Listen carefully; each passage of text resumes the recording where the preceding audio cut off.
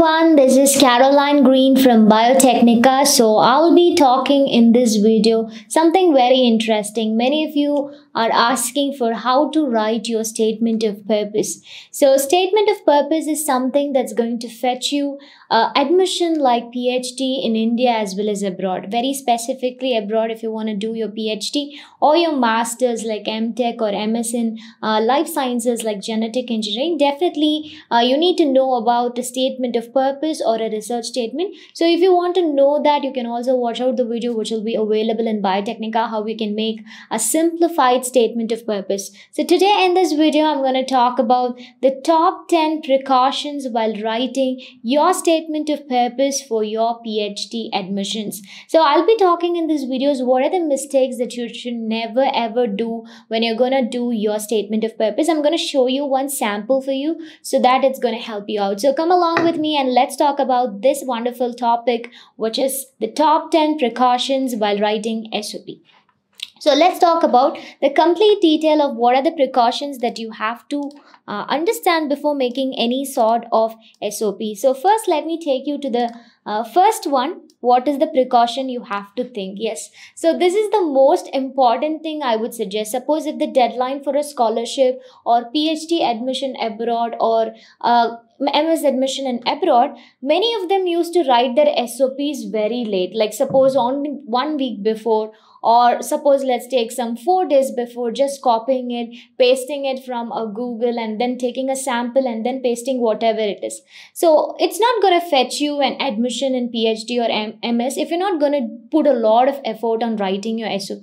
So never work on your SOP at the last minute. This is the most important thing. Most of them think that I've been rejected just because of the SOP, my admission has been cancelled. So that might be the reason. So the last work that you do it at the last minute is never ever going to work. So never work on your SOP at the last minute. Like I'm going to show you something where you can follow this one and you can make your SOP. The first day when you're going to start off with your SOP has to be personalized for your PhD admission or for your masters very specifically. On the first day, you identify your motivation for your higher study, why you are applying for this one. You just think about it on the first day and you can start writing your SOP. I'm going to tell you how you can also make a bit gist of it. And the second to fourth days, you have to think about your strengths and your weaknesses and write whatever is your strength and weakness. You don't have to write an essay, but instead write some pointers. And on the fifth day, make an outline of your SOP. So now you got to know why you are applying for this admission or PhD admission or MS or for a scholarship. And the second, identify your strengths and your weaknesses, your past experience of working in a laboratory, along with the future goals that you're going to have. Everything, think about it, make it a pointer. On the day 5, you just make an outline of an SOP, which is like a blueprint. You just have to have some pointers and just think what you're going to add it everywhere. And on the day 6 to 10, you have to approach your SOP. Like usually an SOP can be in the form of 1 page, and always remember to make it in a 3 paragraph. So if you want to watch out the video which is available, you can go and watch out. And on day 11 to 15, complete the first draft of your SOP, which means your draft is only ready. It's not completely finished. See, almost you're going to take 11 to 15 days. So do not start off your SOP preparations just before some 3 to 4 days of your deadline for your admission. Never do that. So 11 to 15 days, complete the first draft of your SOP, and the last 15 to 20 days, you're going to do a final draft of your SOP and check it out by proofreading and also giving to people who can tell you some sort of corrections. So this is what you're going to do. So don't be starting your SOP at the last minute. Never ever do that. This is the most important thing. And brainstorming on your SOP at least a month. Yes, of course, I told you, I gave you almost some 15 to 20 days. So always have a timeline of making your SOP. You don't have to sit 24/7 and make your SOP. You can spend almost like 1.5 hours or 2 hours for making your SOP. And never left for the 11th hour. Never ever do it at the last minute. This is the most important thing when you're going to start off your admission or application process. You should take into consideration. The second one is going to be unimpressive or weak introduction and conclusion. So I'm going to give you a gist how a SOP going to be. So there are going to be 3 paragraphs. So in the first paragraph, what you're going to write is you're going to introduce about yourself to the reader who's going to read your statement of purpose. It doesn't need to be like your name along with your CGP, where you have studied. You don't have to include any sort of thing. The main thing, suppose if you're applying for a PhD purpose, you need to start off with a statement that described yourself along with the research. Or you can do something like when you are in the young age, why you got fascinated towards the science, or why you got fascinated towards some sort of research, and which has made you land up to this position.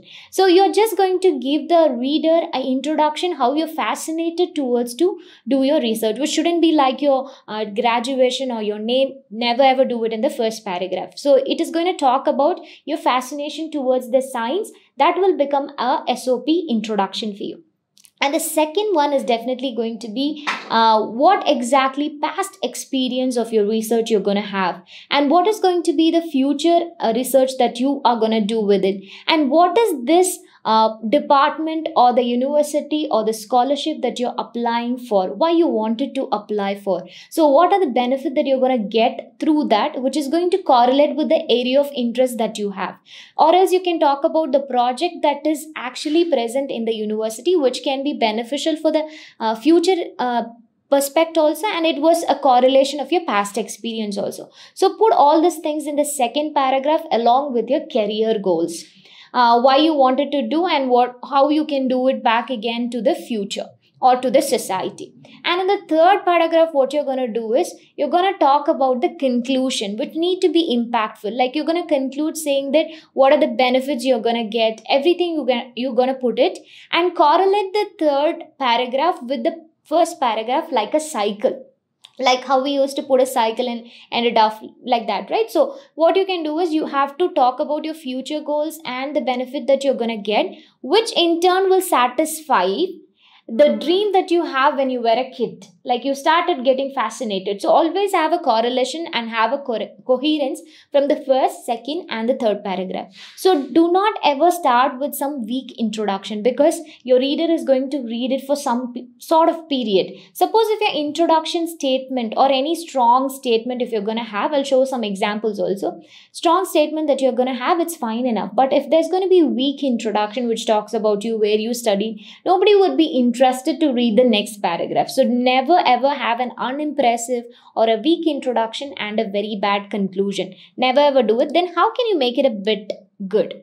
Make impactful introduction. Suppose if you want to talk about a science, you can put some statements that has described science very beautifully. Or you can start off with how you got fascinated and why you want to apply. So you can start in that way. So make always an impactful introduction that the reader can get an idea about your interest. And the next one is get hold of the readers. The most important thing is first impression is going to be the best impression. So you need to hook the reader who is going to read your SOP. The next one, start with a powerful statement that summarizes everything of you, like your areas of interest, your aspiration. You don't have to put that, but make it like a story that you're going to tell it, your aspirations, everything. And wrap it up by mentioning what your expectations from the universities are and how you cope to contribute to the university. So then tap into reality. So this is what I told you, you have to make it into a 3 paragraph. So always have a very powerful introduction as well as a conclusion. The next one, being dishonors. Never be dishonors when you're going to be writing your SOP. Always be genuine enough. Whatever you have done, whatever you know, be honest enough to say everything. You don't have to be dishonest at any point of time. Be curious. You have to show them enthusiasm that you are interested in the work. You're curious about it, of entering into the university and joining their project or joining the program. And you're very learning oriented person, and always be humble. You have to show it in your word that you're not over exaggerating but being very honest, because every reader can understand what you really wanted to say. Honesty and authenticity. Do not ever copy it from somebody else or give a false information that you have not done it before. Never do that, because people can really understand that. The next one. So the fourth point is going to be no jargons unnecessarily. Yes, which means we have a very bad assumptions, like when you're going to write your SOP, if you're going to write some words which is not understandable, we think like, okay, we have written it something correctly. That's not the correct thing. Don't put words which are not understandable at all. Make some simple words with the normal synonyms. You don't have to put some complicated words. So no jargons unnecessarily. Don't put any complicated words which are very difficult for the readers to speak about when it comes to scientific terms or even come to vocabularies also. The next one, no boastful content. Like you can say your achievements, but you should not be boastful. You should not boast like you have done this, that. Nothing to tell all those things, because they'll get to know. So no boastful content at any time, but you can talk about your achievements, but not boastfully in a manner. This is the most important precaution you have to take. And the next important thing I'm going to show you is going to be, people used to do this mistake when they write an SOP. Like they used to include their CGPA, they used to include their GRE scores, their TOEFL scores, their IELTS score. Never ever do that. Suppose if you have any sort of backlogs, or if you have a very weak CGPA or GRE, never ever have to write it over there in your SOP at all. Never do that. So do not mention your CGPA or your GRE, IELTS or your score at any point of time. It's not going to be any sort of thing, because your resume already is going to speak, so you don't have to put those things. So never dwell on your CGPA, GRE or your backlogs. If it's asked in interview, then you can talk about this, or else it's not needed. The next important thing is, every scholarship or every university usually have a very specific word limit or a character limit or a page limit. Do not ever exceed the word or character or a page limit at any point of time. Some university, when you're going to apply, you'll get to know, because they will, when you are uploading it itself, the file will not be uploaded because of maximum words or characters. Some will be uploaded, but it's going to tell you how much characters or words you have given. So always stick on to one page of your SOP. How much ever word they are asking, write in that format. And how much is the character they are asking, do it only in that one. Always stick on to one page, a 3 paragraph. Limit to 500 to 1000 words. Usually an SOP will be 500 to 1000 words only. And make it very simple, concise, and no clutter. So make it clutter free. So this is very important when you're gonna write your SOP. No irrelevant information. You don't have to give information about yourself. People used to get confused with a personal statement and a statement of purpose. Personal statement is going to be about yourself. Like you'll be talking how you land up in this position. So that's going to be a personal statement. How much you have went through and how you have come this far. It's about only your stuffs. But when you're going to talk about a statement of purpose, you are literally talking about the purpose to apply for this university or for the scholarship, and how you make out of everybody to take you as a candidate for this position. Don't do any irrelevant information in your SOP, like no autobiography. You don't have to put your personal stuffs here. No family background, no financial circumstances, no personal anecdotes. Nothing should be included here. So never ever use any irrelevant informations. The next one is no informal languages or slangs. Be professionally writing your SOP. I'll be showing some examples also. Make it concise, clear. Use professional English language. Be polite when you're writing it. Your words should represent the politeness, and it has to be formal and it has to be respectful. It shouldn't be demeaning anybody, and no need of writing any abbreviations or informal vocabulary like the words that we used to use in social media. Do not ever use some sort of informal vocabulary in your SOP also. The next important 10th point is, when you're going to done with all your SOP, the most important thing I would suggest is proofreading your SOP. You have to keep checking your SOP every time. So revise it, and if there's going to be any sort of editing that has to be done, just edit this one. So now I'm going to show you.